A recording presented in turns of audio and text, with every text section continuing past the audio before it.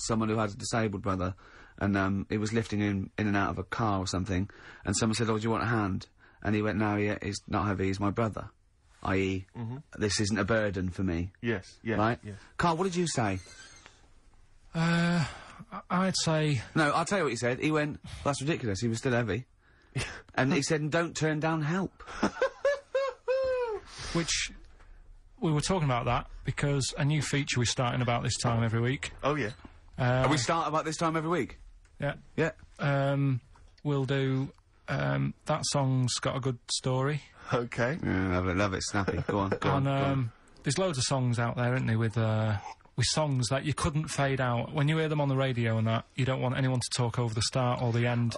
Yeah. Because but remember we did this one before with, Killing a Georgie by, Rod Stewart? Yep. And I was a bit worried that it might have been a true story, because we were, you know, joking about it. And, he went, "Oh, you know that Killing a Georgie?" He went, "I think it is a true story." I went, "Why?" He went, "I listened to it again, and Rod Stewart at the beginning says, this is one of my best friends."